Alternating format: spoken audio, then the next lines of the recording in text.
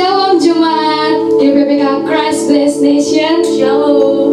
Saya percaya kita semua dalam keadaan yang luar biasa, amin. Amin. Dan pastinya dalam perlindungan Tuhan. Hari ini adalah hari pencurahan Roh Kudus. Kita percaya bahwa Tuhan sudah mencurahkan Roh-Nya bagi kita semua. Amin. Amin. Mari saya ajak untuk angkat tangan kita. Kita mau terima api dari pencurahan Roh Kudus. Dan kita percaya bahwa kebangkitan yang besar pasti terjadi dan memuliakan bangsa.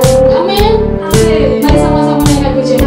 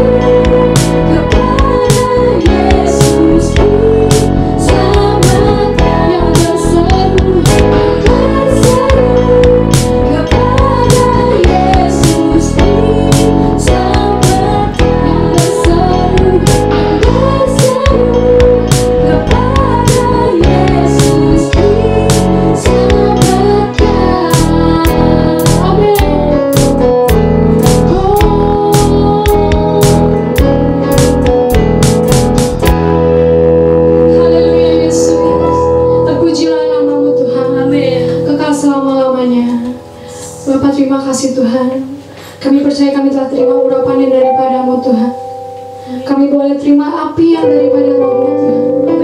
Sungguh kami bersyukur Tuhan. Terus Tuhan, penuhi setiap hati kami Tuhan. Kami rindukan Engkau ya Yesus. Kami rindukan Engkau ya Roh Kudus. Terima kasih Tuhan.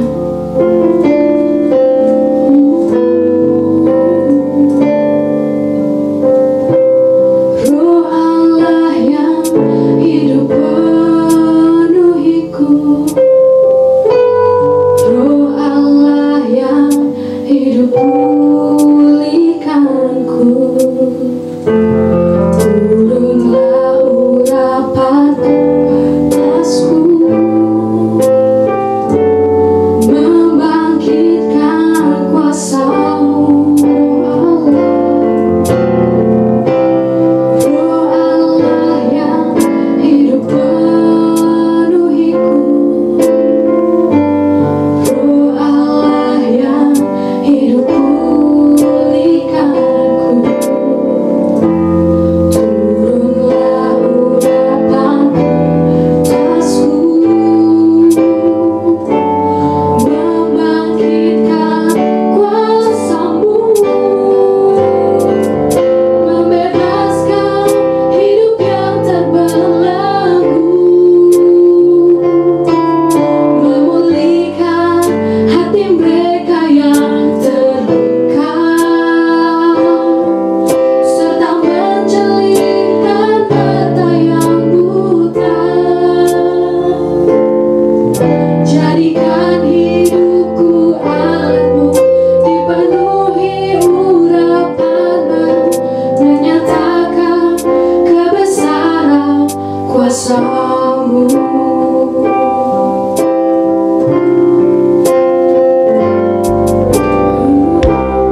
Roh Allah yang hidup penuhiku, Roh Allah yang hidup pulihkanku.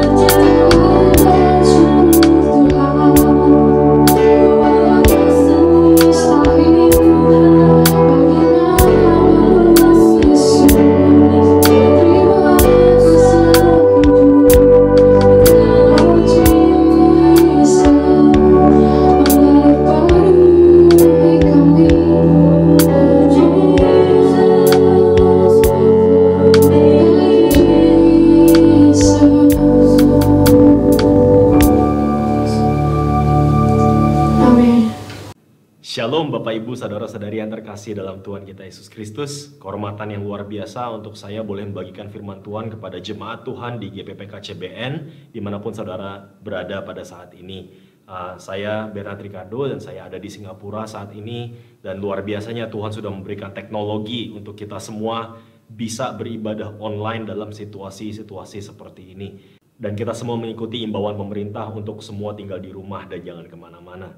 Tapi pada pagi hari ini saya percaya dimanapun kita berada, kuasa Tuhan itu tidak terbatas oleh jarak, waktu. Kita semua boleh mengalami hadirat Tuhan bersama-sama dimanapun kita berada pada saat ini. Mari sebelum kita belajar firman Tuhan, kita tundukkan kepala kita tutup mata kita sama-sama berdoa. Bapa, kami bersyukur Tuhan untuk pagi ini kalau kami boleh bersama-sama datang ke dalam hadirat-Mu, beribadah, dan kami percaya Tuhan ada satu pesan yang Tuhan mau memberikan kepada kami semua di masa-masa kritis, masa-masa pandemi ini Tuhan, di mana dunia tidak bisa melihat adanya harapan, tapi kami percaya Tuhan di dalam Engkau selalu ada harapan, karena Injil selalu berbicara tentang kabar baik. Terima kasih Tuhan, kami serahkan Tuhan ibadah kami ke dalam tangan-Mu, hanya di dalam nama Tuhan Yesus Kristus kami berdoa. Semua yang percaya sama-sama kita katakan amin. Dimanapun saudara berada, mari kita berikan tepuk tangan yang paling meriah buat Tuhan kita Yesus Kristus. Haleluya. Pada pagi ini kita mau belajar dari firman Tuhan sama-sama dari Kejadian. Di pasalnya yang ke-25 di sini ada cerita tentang Esau dan Yakub, cerita yang sudah sangat familiar dengan kita semua, bukan cerita yang baru, dan saya percaya ada satu pesan Tuhan yang Tuhan mau bagikan pada pagi hari ini. Kejadian pasal 25. Lalu bertambah besarlah kedua anak itu, Esau menjadi seorang yang pandai berburu, seorang yang suka tinggal di padang, tetapi Yakub adalah seorang yang tenang, yang suka tinggal di kemah. Ishak sayang kepada Esau sebab ia suka makan daging buruan, tetapi Ribka kasih kepada Yakub. Pada suatu kali Yakub sedang memasak sesuatu, lalu datanglah Esau dengan lelah dari padang. Kata Esau kepada Yakub, berikanlah kiranya aku menghirup sedikit dari yang merah-merah itu, karena aku lelah. Itulah sebabnya namanya disebutkan Edom.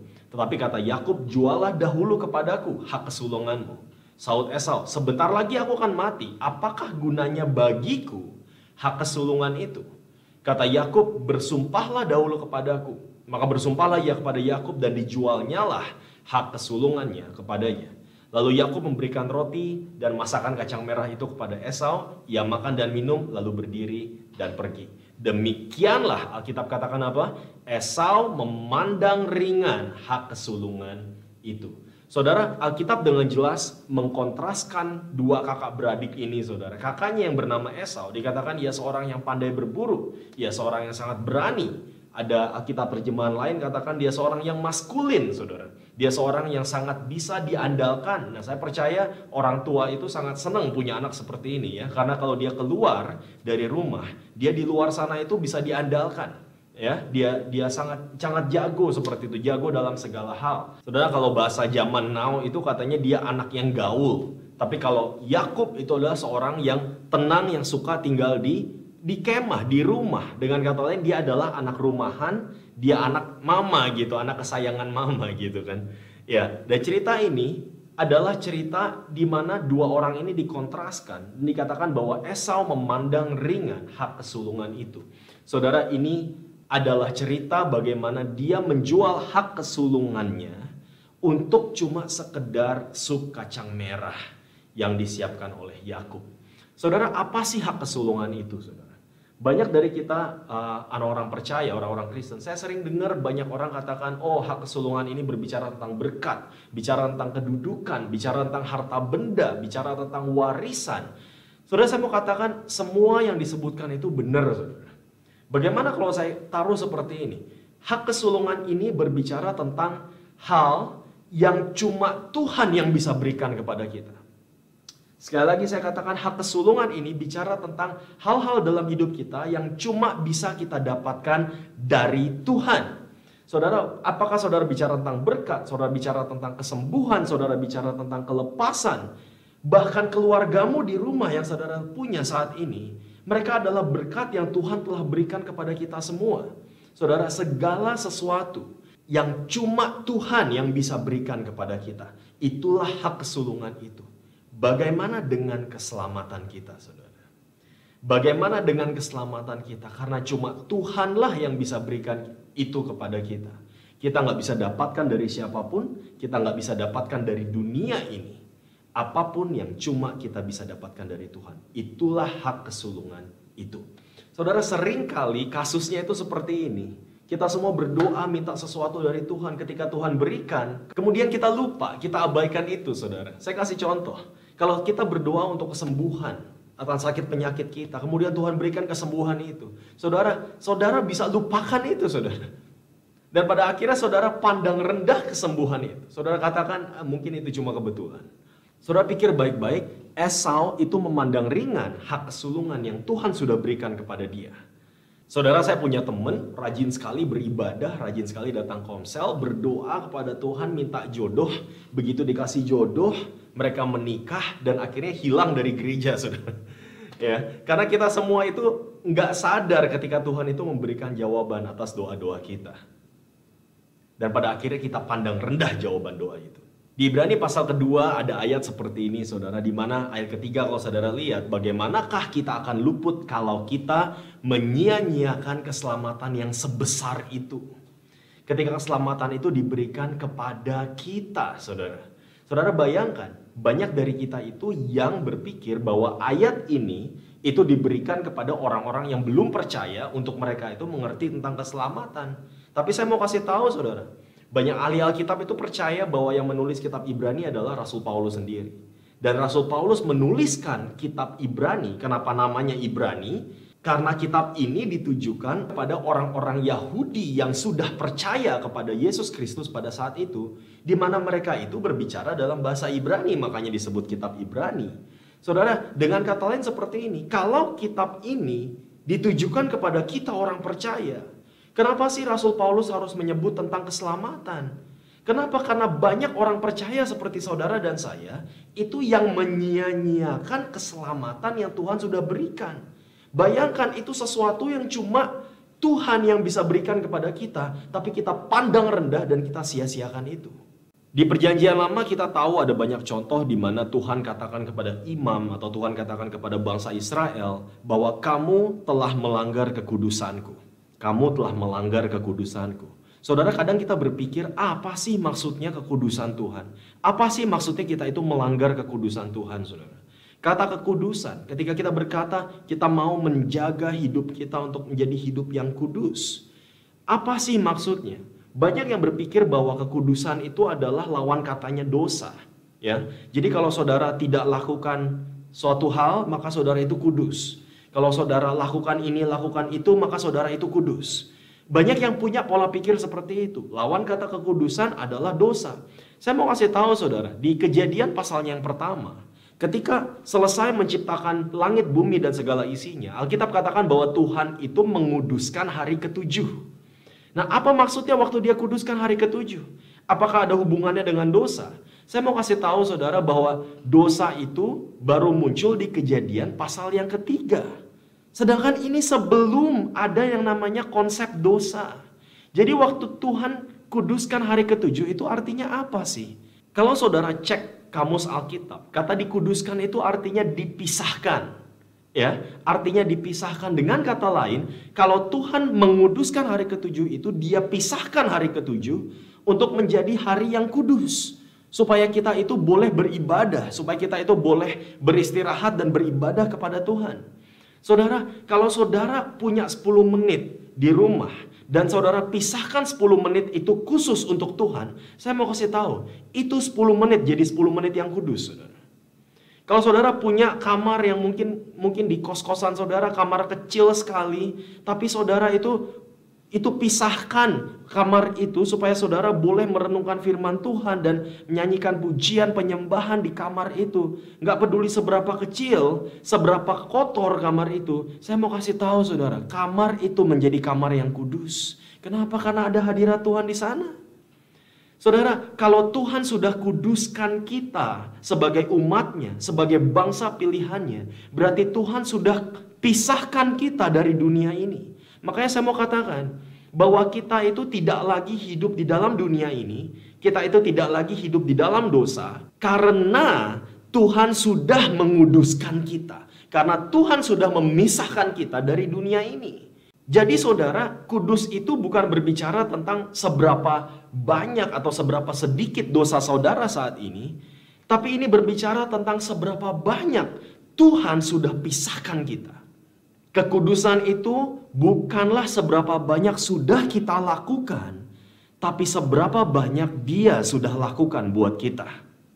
Jadi Bernard, melanggar kekudusan itu apa? Apa maksudnya melanggar kekudusan Tuhan?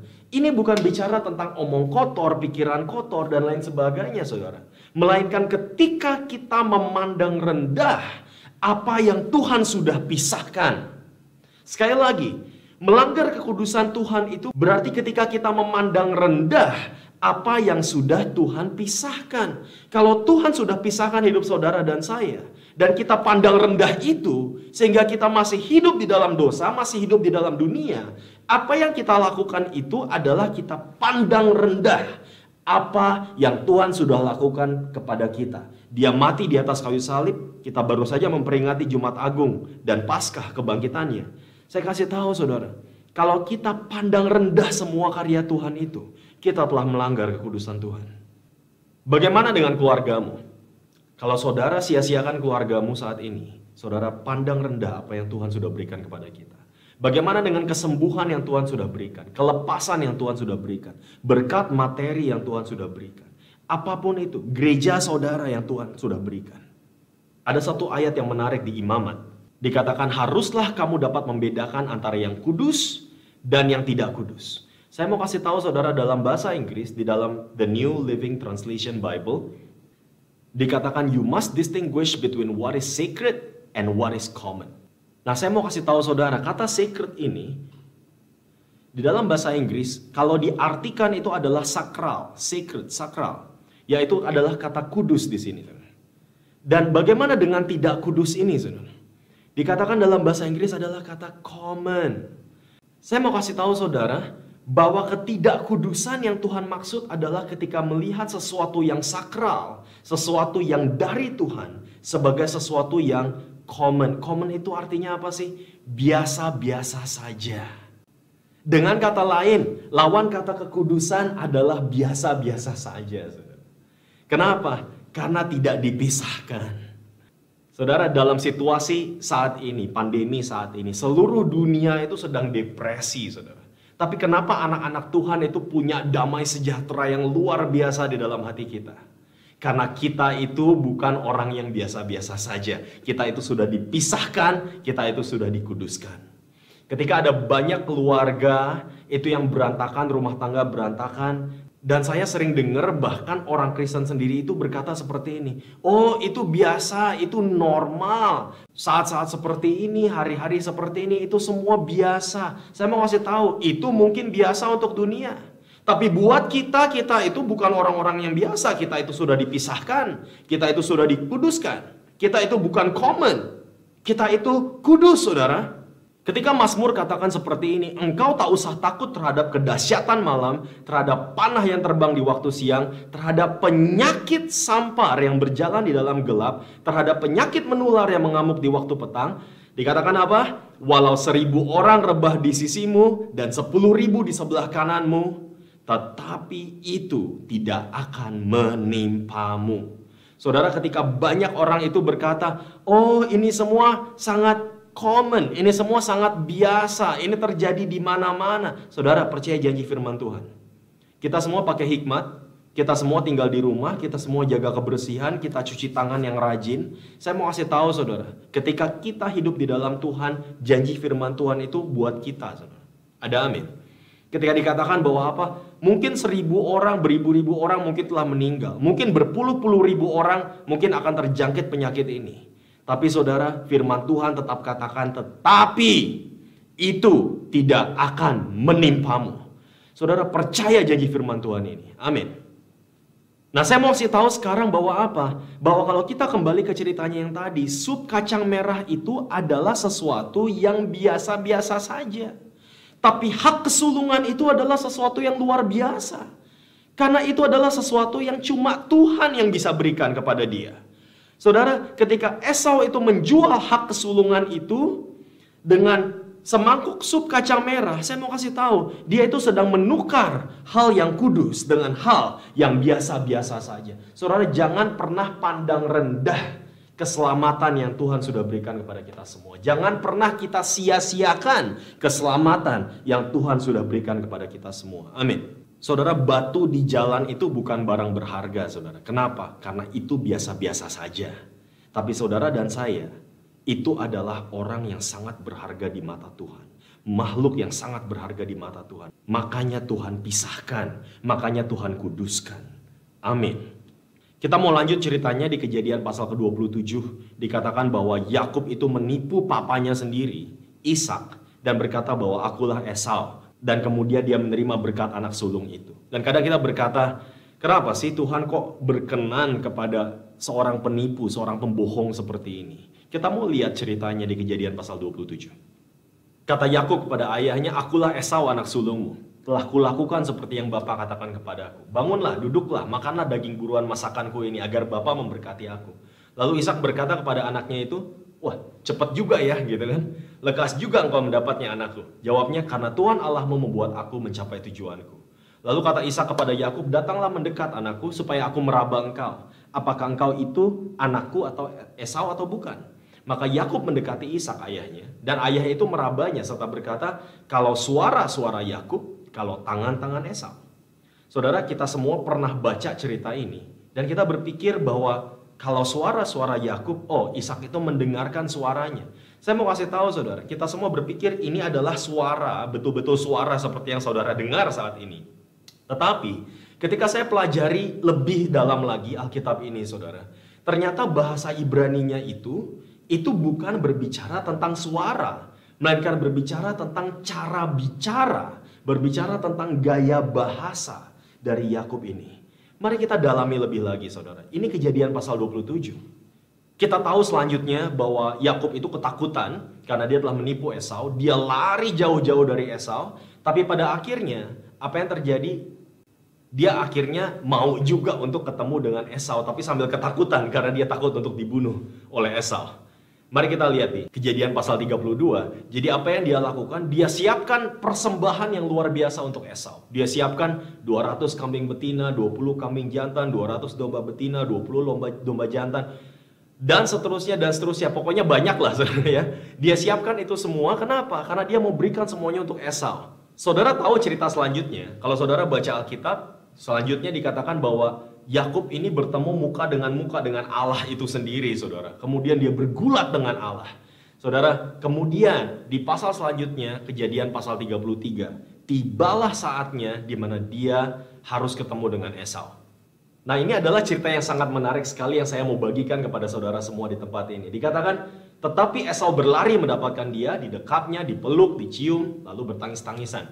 Kemudian Esau melayangkan pandangnya, dilihatnyalah perempuan-perempuan dan anak-anak itu, lalu ia bertanya, itu mereka siapa? Gitu kan. Jawab Yakub, anak-anak yang telah dikaruniakan Allah kepada hambamu ini. Sesudah itu mendekatlah budak-budak perempuan itu beserta anak-anaknya, lalu mereka sujud. Mendekat jugalah Lea beserta anak-anaknya dan mereka pun sujud.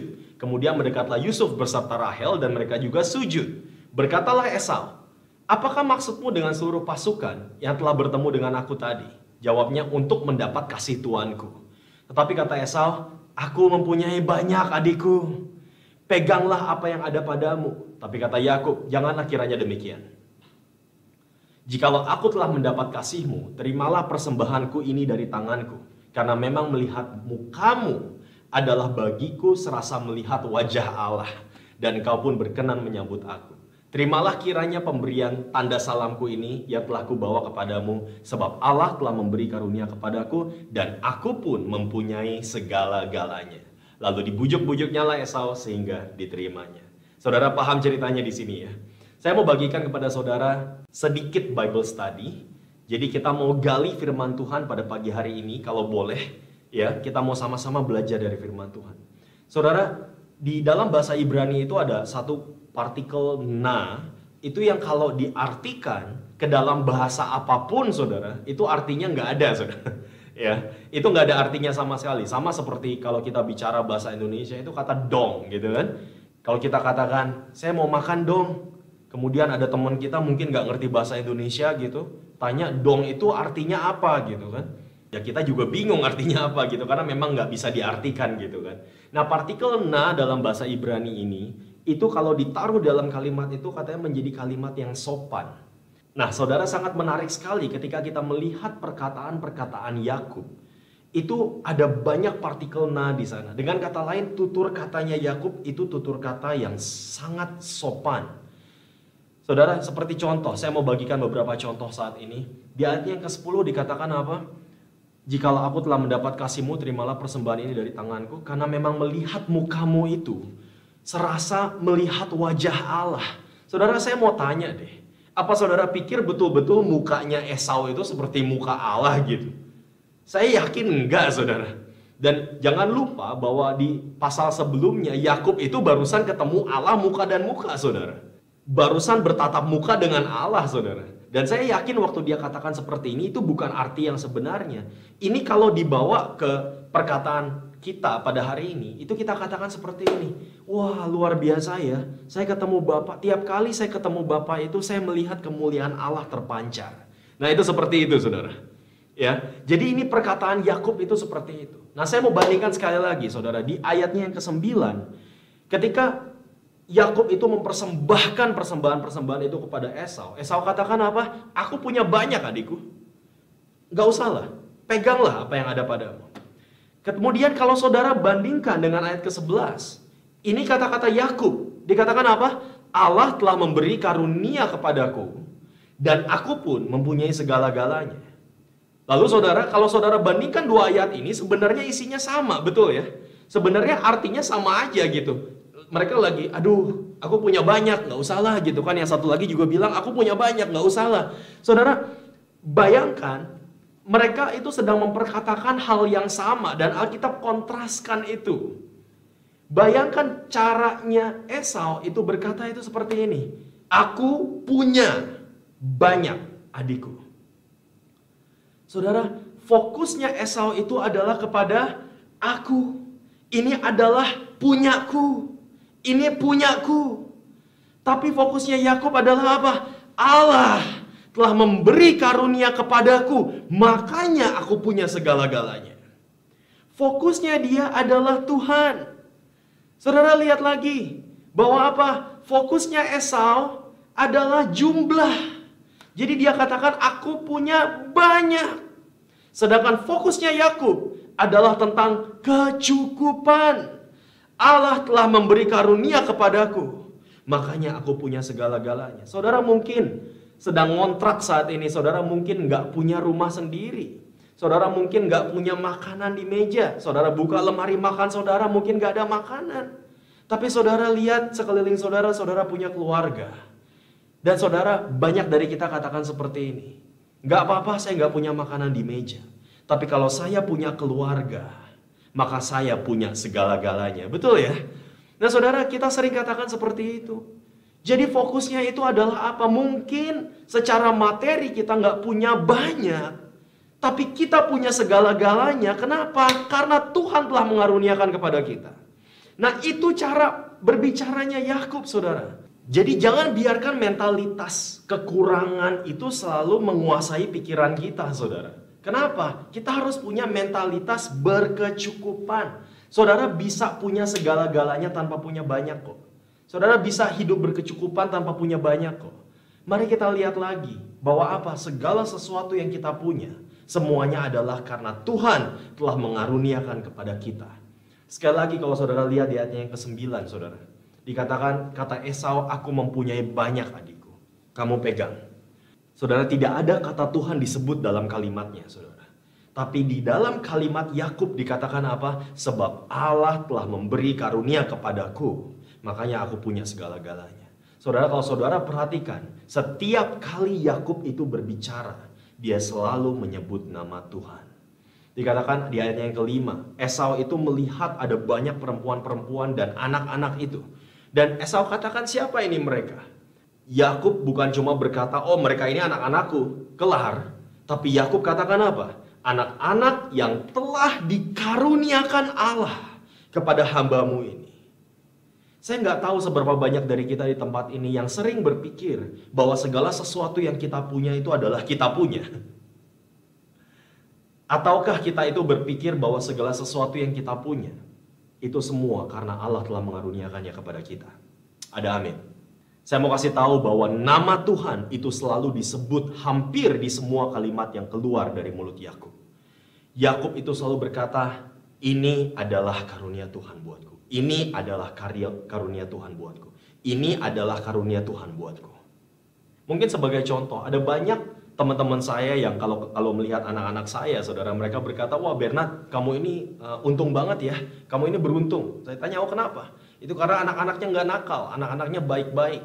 Saudara, kadang itu saya merasa tergoda untuk berpikir bahwa apa? Oh, anak-anaknya baik-baik karena didikan papanya gitu kan. Karena papanya itu luar biasa, karena saya mendidik mereka dan seterusnya.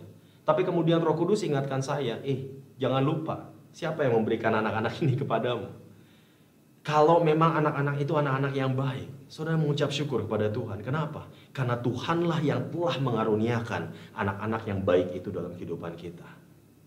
Ketika mungkin ada orang di luar sana berkata, wah gerejamu GPPK CBN ini luar biasa sekali gitu kan. Khotbahnya luar biasa, pujian penyembahannya luar biasa, gerejanya, bangunannya luar biasa. Apa yang kita lakukan? Apa yang kita jawab, saudara? Apakah karena kita hebat? Karena pemain-pemain musik kita hebat? Karena pemimpin pujian kita hebat? Karena gereja kita hebat? Ataukah kita akan berkata bukan karena kekuatan dan bukan karena kegagahan, melainkan karena roh Tuhan? Ketika kita bernyanyi, memuji Tuhan, memimpin pujian, dan ada orang yang memuji kita dan katakan, wah suaranya luar biasa, saya merasakan urapan Tuhan, hadirat Tuhan ketika kamu memimpin. Apa yang kita lakukan? Apa yang kita jawab, saudara? Oh, karena memang suara saya itu luar biasa, karena memang saya itu diurapi Tuhan, oh karena saya itu memang orang yang hebat, memang pemimpin pujian yang hebat. Ataukah kita akan berkata, suara ini dikaruniakan Allah kepadaku. Ketika bos kita di kantor mengatakan, wah pekerjaan kamu ini luar biasa, saya kasih kamu promosi. Kita mengatakan, wah puji Tuhan, karena saya hebat atau karena memang itu dikaruniakan Allah kepada kita. Ada banyak orang tua itu suka mukulin anaknya, saudara. Dan kemudian ketika ditanya, kenapa kamu begitu? Apa jawab mereka? Ya ini anak-anak saya, ya terserah saya dong mau diapain gitu kan. Karena dia berpikir ini adalah anakku. Ini adalah anakku. Ya terserah aku dong. Mau diapain, cara didiknya bagaimana ya terserah dong. Tapi saudara, saya mau kasih tahu. Kalau di mentalitas kita itu taruh bahwa apa? Ini adalah anak-anak yang Tuhan sudah karuniakan dalam hidup kita. Cara kita membesarkan anak-anak ini aja udah berbeda kok. Kalau kita melihat keuangan kita, dan kita melihat itu sebagai karunia yang Tuhan sudah berikan kepada kita, cara saudara mengelola keuangan itu akan berbeda kok dengan kalau saudara berpikir, loh ini kan uang-uangku, aku mau ngapain ya terserah dong. Ya, saya mau kasih tahu, ini adalah masalahnya ketika Esau menjual hak kesulungannya kepada Yakub. Dia katakan apa? Apakah gunanya bagiku hak kesulungan itu? Saudara, karena di pikirannya, hak kesulungan itu adalah punyanya sendiri. Dia nggak peduli siapa yang memberikan. Dia nggak peduli bahwa itu adalah karunia yang Tuhan sudah berikan. Makanya dikatakan apa? Esau memandang ringan hak kesulungan itu. Nah saudara, dengan pengertian seperti ini, saya mau bawa saudara kembali ke Kejadian pasalnya yang ke-27. Dikatakan Yakub kemudian datang kepada Ishak, papanya. Dan papanya bilang, kamu siapa? Akulah Esau. Aku sudah berburu, aku sudah masak. Ini silakan makan, Pak. Lalu Ishak berkata, oh cepat juga ya kamu. Apa jawab Yakub, saudara? Yakub katakan seperti ini, karena Tuhan Allahmu membuat aku mencapai tujuanku. Apa yang dia katakan? Dia bukan katakan, oh karena memang aku ini jago berburu, karena memang aku ini hebat, karena memang aku ini luar biasa. Tapi dia katakan karena Tuhan yang telah membuat aku mencapai tujuanku. Lalu kata Ishak kepada Yakub apa? Kalau suara Yakub, kalau tangan Esau. Dengan kata lain, apa yang Ishak katakan adalah seperti ini. Gaya bicaramu itu tidak seperti gaya bicaranya Esau. Karena Esau itu nggak akan menyebut nama Tuhan. Karena Esau itu nggak akan berkata seperti itu. Tapi gaya bicaramu itu adalah gaya bicaranya Yakub. Kenapa? Karena engkau selalu menyebut nama Tuhan. Karena di dalam hatimu Tuhanlah yang pertama. Saudara, pada pagi hari ini mungkin saudara melihat kehidupan saudara, melihat diri saudara itu penuh dengan kelemahan, penuh dengan dosa, penuh dengan kesalahan, penuh dengan kebiasaan-kebiasaan buruk. Tapi saya mau kasih tahu saudara, Tuhan gak pandang itu semua. Tuhan gak pandang apa sih yang telah dilakukan oleh seorang penipu ini saudara.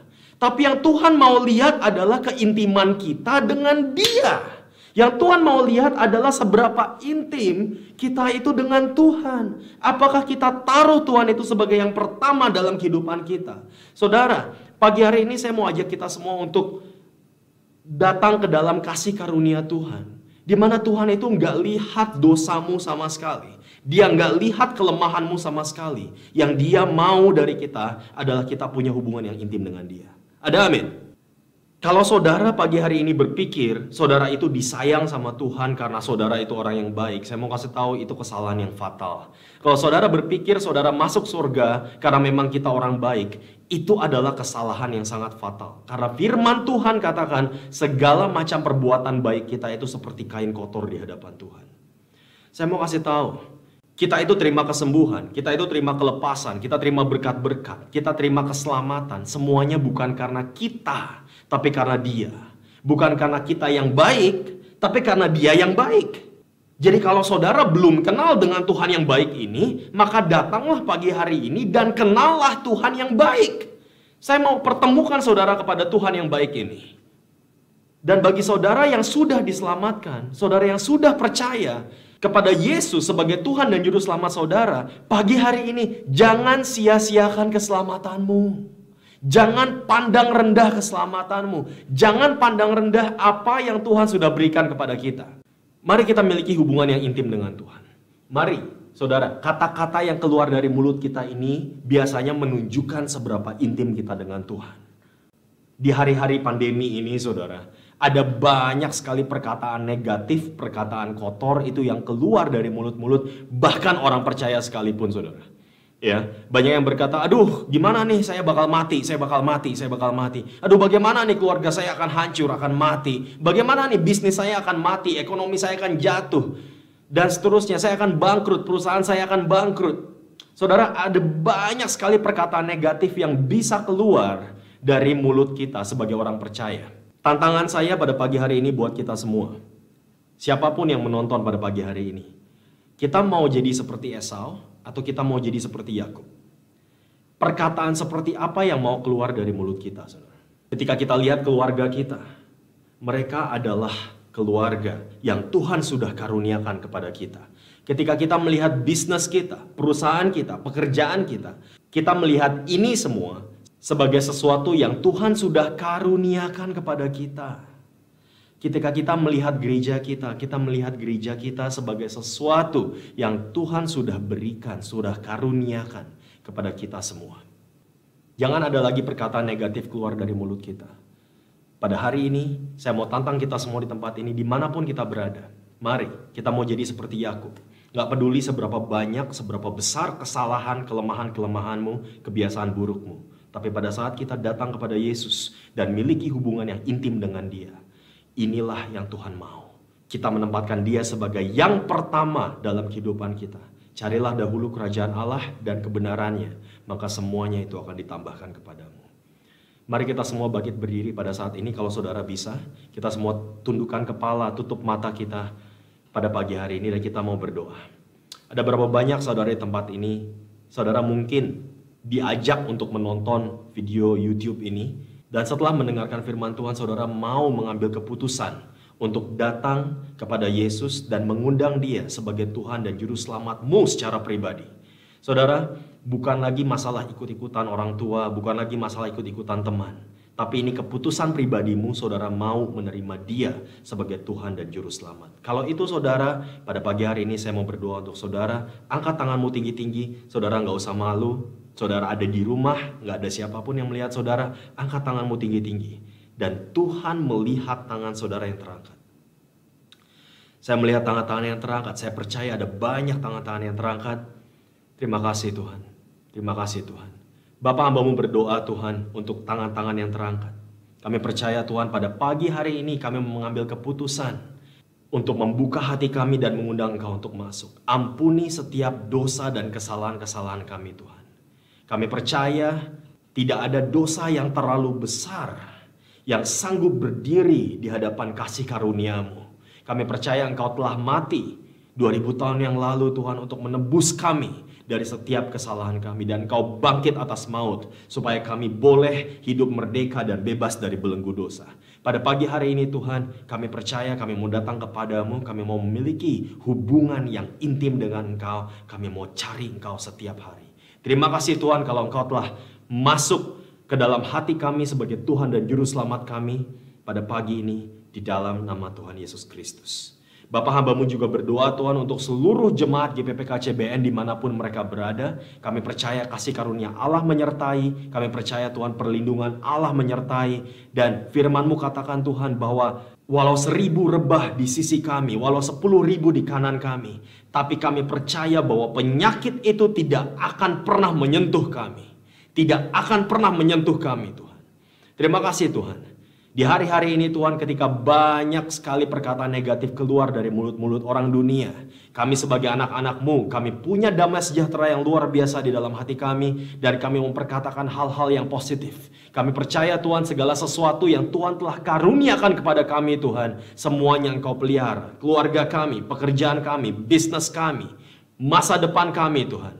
Kami mau serahkan semuanya ke dalam tangan-Mu, hanya di dalam nama Tuhan Yesus Kristus. Mari semua yang percaya sama-sama kita katakan, amin. Berikan kemuliaan yang paling meriah buat Tuhan kita Yesus Kristus. Haleluya. Terima kasih saudara, saya percaya saudara semua telah diberkati. Selamat hari Minggu, Tuhan Yesus memberkati. Peganglah tanganku Roh Kudus setiap hari. Ku tak dapat jalan sendiri tanpa Roh-Mu. Bawalah diriku kepada jalan kebenaran, agar ku tidak tersesat mengikuti jalan-Mu.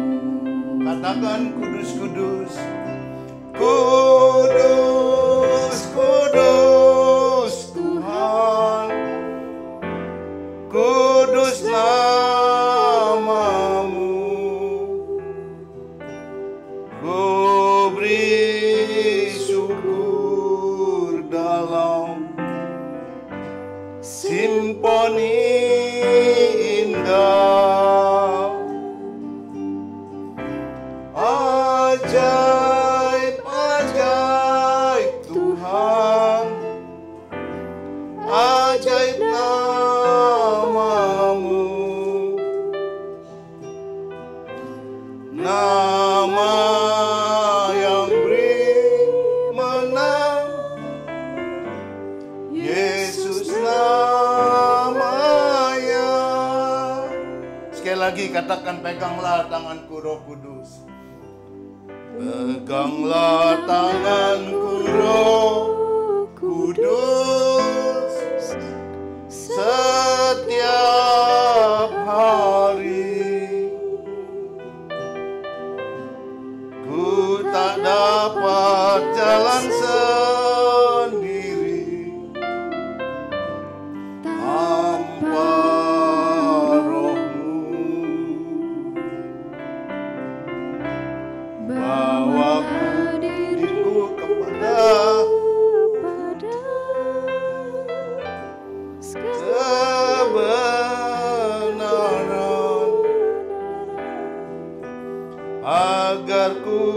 tidak tersesat,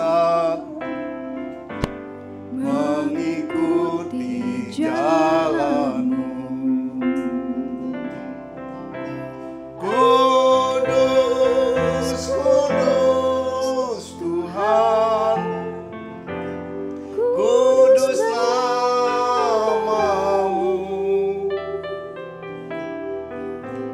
Ku beri syukur dalam simponi indah.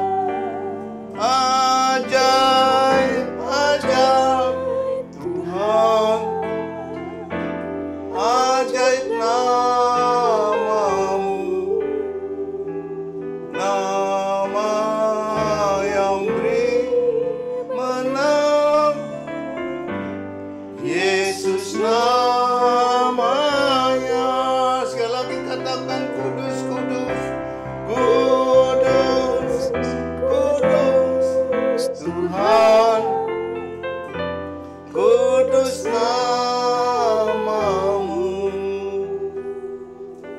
Ku beri syukur dalam simponi indah. Ajaib, ajaib Tuhan, ajaib namamu, nama yang beri menang, Yesus namanya, nama yang beri menang, Yesus namanya.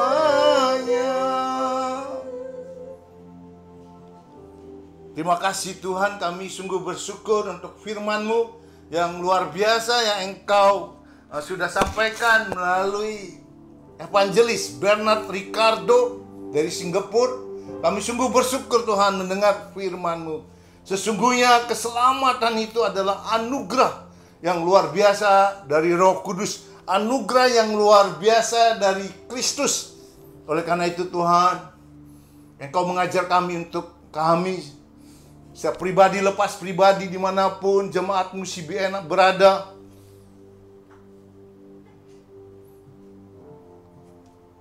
menghargai Tuhan anugerah yang begitu besar yang Engkau berikan bagi kami, dengan mentaati setiap firman yang Engkau sudah bagikan bagi kami, sehingga kami menerima berkat-berkat anugerah yang lebih besar lagi daripada Tuhan, baik untuk rumah tangga kami, baik kehidupan pribadi kami, dalam pekerjaan. Engkau terus memimpin kami Tuhan, karena kami adalah anak-anak-Mu, kami adalah bait-Mu yang kudus. Engkau berikan Roh-Mu untuk selalu memimpin kami. Engkau tidak pernah meninggalkan kami, karena Engkau begitu besar mengasihi kami Tuhan. Dan kami sekarang adalah waris daripada kerajaan-Mu, kerajaan yang tidak bisa digoncangkan dengan segala aspek kehidupan yang sedang terjadi di dunia Tuhan. Kami tidak mau fokus kepada apa yang berita-berita berikan kepada kami melalui dunia, tapi kami hanya mau fokus kepada apa yang Engkau mau lakukan untuk kami. Ajar kami menerima anugerah-Mu Tuhan, ajar kami menerima berkat yang begitu besar, ajar kami menghargai dan melakukannya dengan hormat akan Engkau Yesus. Terima kasih Bapak, Engkau urapi Pastor Bernard lebih heran, lebih luar biasa. Engkau berikan inspirasi yang lebih lagi Tuhan, sehingga banyak firman yang Engkau singkapkan melalui inspirasi yang dia dapat dari Roh Kudus. Berkati anak istrinya, keluarganya Tuhan.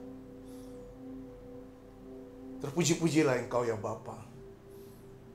Kami juga berdoa Tuhan untuk jemaat-Mu CBN, baik yang ada di Manado, Singapura, di Pulau Sumatera, Medan, Sidikalang, Lampung, di Pulau Jawa ini Tuhan, Jabodetabek, Magetan, kami sungguh bersyukur untuk mereka. Biar Tuhan, kuasa Roh Kudus menghampiri mereka pribadi lepas pribadi. Bila ada mereka yang sedang sakit, Engkau saat ini menjamah mereka di dalam nama Yesus. Kebenaran-Mu memerdekakan mereka Tuhan. Firman-Mu hari ini menyembuhkan mereka Tuhan di dalam nama Yesus. Bapa Roh Kudus, kami juga berdoa untuk mereka yang sedang mengalami COVID-19 ini Tuhan. Mungkin ada mereka yang tidak punya pekerjaan, yang dikeluarkan dari perusahaan. Engkau berkati mereka. Tapi hamba-Mu juga percaya Tuhan, Engkau juga memberkati anak-anak-Mu yang begitu taat melakukan kehendak-Mu, yang begitu rajin melakukan segala apa yang Engkau inginkan. Engkau bukakan jalan bagi mereka. Ada hal-hal baru yang Engkau berikan bagi kami, hikmat, sehingga kami tetap Tuhan terberkati oleh Tuhan. Kami tidak akan kekurangan apapun juga, karena Engkau Roh Kudus menyertai kami. Kami juga berdoa untuk pemerintahan Indonesia, terutama untuk Presiden kami Jokowi. Tuhan, biarlah Engkau memberikan dia hikmat-Mu, sehingga setiap keputusan yang dia ambil itu menyukakan hati-Mu Tuhan. Karena dia bicara untuk kepentingan orang banyak. Oleh karena itu Tuhan, urapi dia. Hamba berdoa untuk semua kabinet Jokowi, pribadi lepas pribadi dan anggota DPR, bisa mendukung sehingga ada satu kesatuan Tuhan. NKRI bersatu, NKRI semakin maju. COVID-19 ini tidak membuat NKRI menjadi terpuruk, tetapi malah Indonesia makin bangkit Tuhan. Terima kasih Bapa, hamba-Mu berdoa saat ini untuk setiap anak-anak-Mu dimanapun mereka berada. Jemaat Tuhan, jemaat CBN, mari angkatlah tangan-Mu. Terimalah berkat dari Bapa di surga. Di rumah Engkau diberkati, di luar rumah Engkau diberkati. Dimanapun Engkau berada, berkat Allah senantiasa menyertai-Mu. Terimalah cinta kasih Yesus Kristus, penyertaan kuat kuasa urapan daripada Roh Kudus. Sampai Maranatha kita semua diangkat menjadi mempelai-mempelai Kristus. COVID-19 ini tidak akan bisa mengena kepada kita, karena kita adalah anak-anak Allah, dipelihara, dijaga oleh Dia. Hamba berdoa juga Tuhan untuk para dokter, perawat, Engkau juga pelihara mereka. Di dalam nama Yesus kami memberkati mereka semua. Yang percaya katakan amin.